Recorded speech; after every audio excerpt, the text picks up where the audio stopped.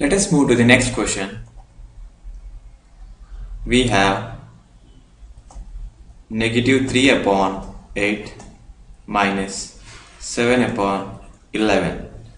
This can also be written as negative 3 upon 8 plus negative 7 upon 11. Here we are just taking this negative sign inside the parenthesis so that this particular problem can be converted into the addition problem.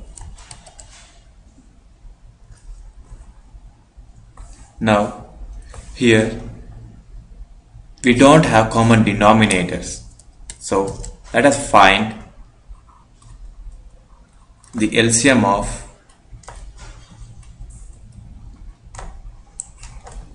8 and 11. As you can see here, both 8 and 11 do not have common factors. Therefore, the LCM of 8 and 11 will be equal to the product of 8 and 11, which gives 88. Now let us convert each rational number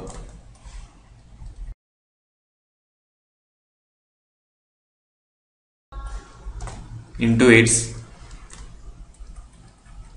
equivalent form.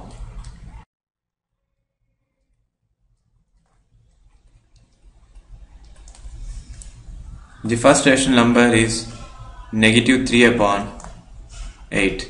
Now we have to convert this rational number into its equivalent form such that the denominator is equal to the LCM.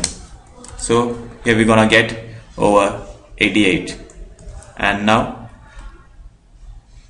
this 8 to go to 88 we're gonna multiply 8 by 11.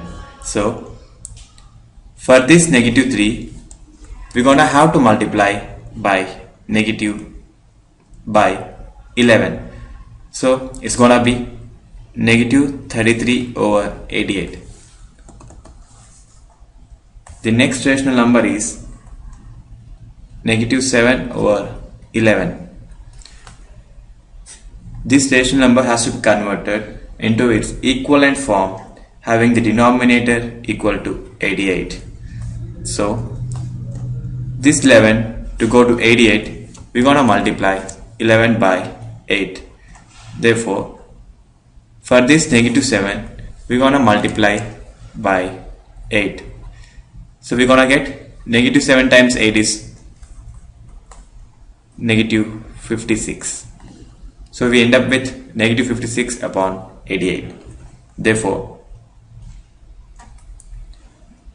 negative 3 upon 8 plus negative 7 upon 11 is equal to negative 33 upon 88 plus of negative 56 upon 88.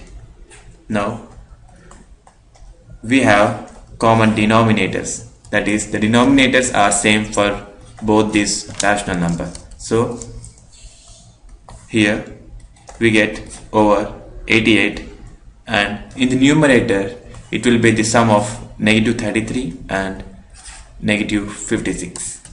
So it will be negative 33 minus 56. So we end up with negative 89 upon 88.